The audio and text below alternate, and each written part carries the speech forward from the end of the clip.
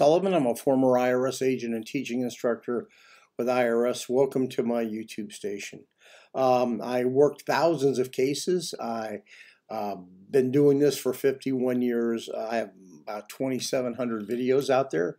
I'm kind of the place to go if you want to know what happens at IRS or really be behind the scenes with Internal Revenue Service. Today I want to talk to you about the 433B financial statement. I am an expert in it. I've taken, I don't know how many I've taken. I worked at IRS for 10 years. Half my cases were businesses, so you tell me how many I've worked. I really don't know. So being a revenue officer, that 433B tells me everything I need to know about the business. By the way, if you need representation, you can give me a call. But I'm looking at that 433B, and the first thing I'm looking at is I'm trying to find out if it makes sense and if you've lied to me. So those are the two things I'm initially looking at. The other things I'm looking at is this. I'm looking at your assets, and I want to see if there's any liquidity in there or anything you can sell that's not going to hurt your business and pay us. Remember, IRS is a collection agency. And then I'm going to look real closely into your income and expenses. I'm going to drill down on those to making sure you're only paying the expenses that you need to pay and you're not running personal expenses through here.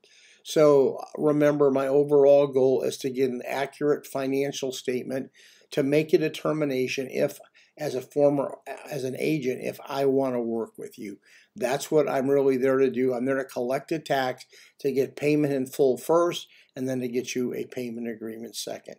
When you use us, if you call us, what I do is I get that financial statement. I see if I can polish it up, legally move things around to make that look a little better. First thing I'm always going to do is make sure all your tax returns are filed and making sure you're making current deposits at least this month. So IRS knows you're trying. But here's my drill down on your financial statement. I'm going to look at the assets. I'm going to easily find out. Most businesses, IRS doesn't touch the assets. They don't have a lot of assets to do anything with, and they're used operationally in the business, so you don't want to touch them.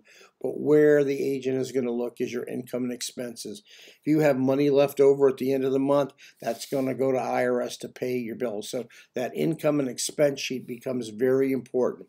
IRS will look at the checks and find out if you're spending money you shouldn't be spending.